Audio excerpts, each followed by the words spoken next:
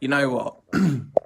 A lot of the times we see a lot of bad animosity around the world, a lot of racism, all that sort of stuff. But I'm watching Come Dine with Me, which is a British program, and I'll be honest, um, not once so far have I seen any sort of racism, any sort of sexism, and the reason why I'm so shocked is because like not even humans do Come Dine with Me anymore. It is amazing to see that they've actually got.